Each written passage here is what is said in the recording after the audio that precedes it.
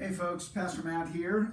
So you might not recognize this backdrop. That's because I'm not at my house. My Wi-Fi is down at my house. I'm not making this up. Got a pandemic, doing everything from home, and then the Wi-Fi goes down. So I'm at my parents' house in their basement. There's probably a joke in there somewhere. Some of you know my parents live just down the street from me, but they moved here recently. But so anyway, I just decided we're going to go ahead and do this thing live, the Sunday sermon preview with no notes, no prep. We're just we're going off the fly here. When I say no prep, I'm joking. I wrote my sermon notes out the day before. So now I'm going to try to summarize it all very quickly. First couple reminders coming up for Sunday, okay? One, again, Sunday, Facebook, our Forest Gate Facebook page, 10 a.m. That's how you can find the live stream for the service. You can also go to the Forest Gate website. It'll redirect you where you need to go. There's a link on there. So there's that. Two, the pastor panel Q&A thing that we did last week on Zoom. One, had a lot of fun with that. I hope you guys enjoyed it too. First, an apology. We messed up the link. Don't know how it happened. I didn't even know it happened until Monday night, a good 24 hours after the Q&A was over. So we understand some of you wanted to get on and you weren't because we messed up something with the link. We'll do better on that. We're sorry. Also, we're not going to do it this week. The next one is going to be May 10th, again, 15 minutes after worship. So, but for Sunday, May 3rd, we're going to look together at Luke 16, verses 14 through 18. I'm going to read those, then I'm going to talk about them a little bit. The Pharisees, who were lovers of money, heard all these things, and they ridiculed him. And he said to them, "You are those who justify yourselves before men, but God knows your hearts. For what is exalted among men is an abomination in the sight of God. The law and the prophets were until John. Since then, the good news of the kingdom of God is preached, and everyone forces his way into it. But it is easier for heaven and earth to pass away than for one dot of the law to become void. Everyone who divorces his wife and marries another commits adultery, and he who marries a woman divorced from her husband commits adultery." Now, you might hear all that and say, those are like 3, 4, 5 disconnected thoughts, just random verses thrown into Luke, right? That's kind of what I thought the first time I read it. I was like, whoa, wait a minute, how are these connected? However, I think there's a very logical connection, not just in those 5 verses that we read, but a connection to what comes before as well. The first clue of that is in verse 14. Pharisees who were lovers of money heard all these things. What's these things? What are we talking about there? Well, he's talking about the story that came right before. It's Luke 16, 1 through 13, the parable of the dishonest manager, the unjust steward, and different names are used. He talks, amongst other things, about how, in verse 13, no servant can serve 2 masters. The end of the verse, you cannot serve God and money. Pharisees loved money. They thought, why not? Why can't I serve God and money? Why can't I have my cake and eat it too?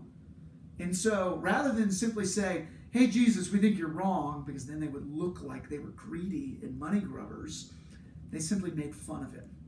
And notice what Jesus does. He doesn't say, you're greedy. That's why you're doing this. Jesus gets to the heart of the bigger problem. The bigger problem was they wanted to look good in front of other people, which is why they wanted so much money.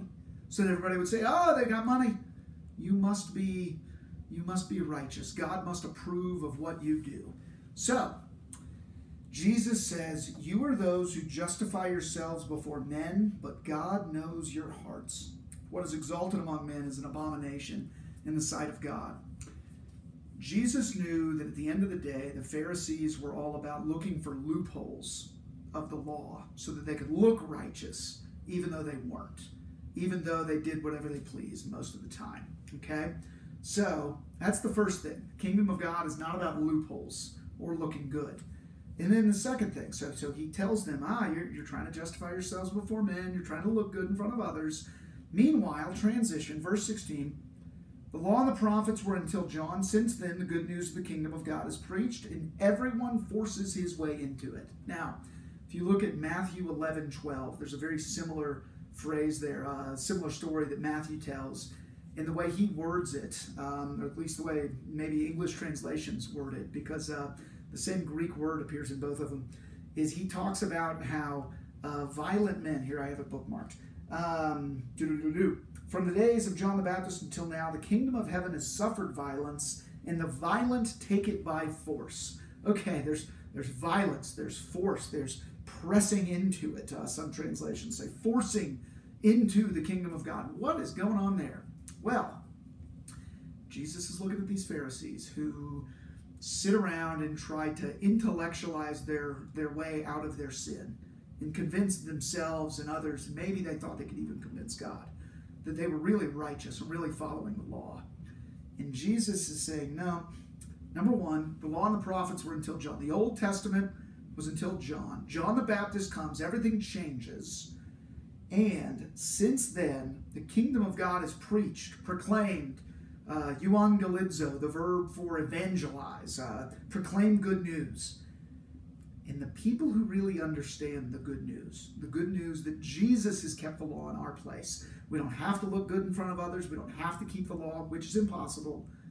The people who really understand that good news, they force their way into it. They're like the guy I think it's Luke 5, who his friends tear open the roof of somebody else's house so they can get to Jesus. It's the friends of the paralyzed man who do that.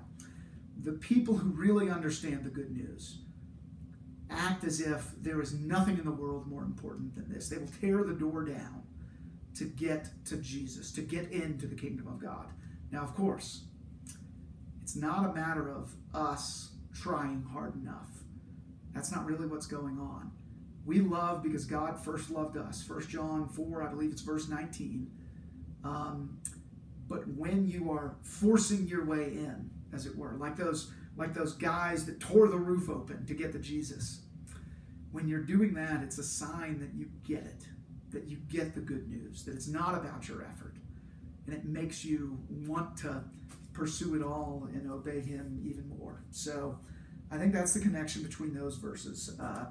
The kingdom of God in some ways is about violence and about force, but not quite in the way that might sound at first. It's a sign that you earnestly desire it if you're pressing into the kingdom of God. And last but not least, remember these Pharisees who didn't want to obey the law? Contrast them with the people who got it, who said, I'll do anything in the world to get this. While they sit idly by and claim they keep the law, Jesus is reminding them that, hey, the law is still important. You know, looking for loopholes is not the way into the kingdom of God, but the law is still important. As a matter of fact, the law has not passed away, he says in verse 17. And then there's this verse about divorce. What in the world is going on there? Why is he transitioned like that? The laws about divorce were one of the laws that the Pharisees tried to wiggle out of the most.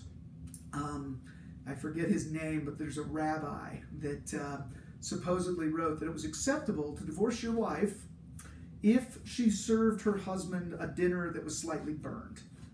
I'm not even sure that stands up in court today, but it's just an example of how frivolous they were. They would come up with any reason they could to say, no, it's okay to get out of God's unchanging, eternal, abiding law.